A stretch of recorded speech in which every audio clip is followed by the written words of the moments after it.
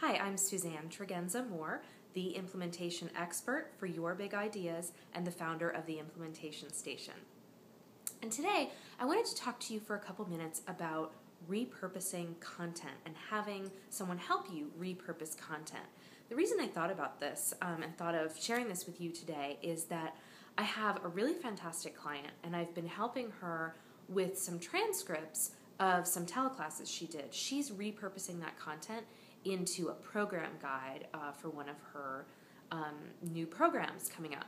And so she's repurposing it that way, right? She had teleclasses, she got them transcribed, and now we're editing those transcriptions to make them into a guide that go along with a new program. And then what I've realized as I'm going through these transcripts and reading them and editing them is, she has so many nuggets of wisdom, and those nuggets of wisdom are so unique to her, at least in the way she says them and in her take on things. And I've thought, wow, we should really pull out some of these nuggets and, share them as social media posts or in other ways, maybe as quotes at the bottom of her newsletters, what have you.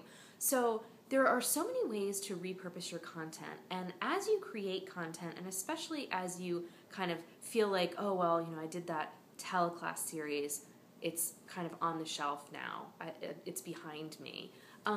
Really think about that content and what you can do with it. And if you don't have time to do something with it, enlist some help, because there's a lot of value there. You have created something that has a lot of value.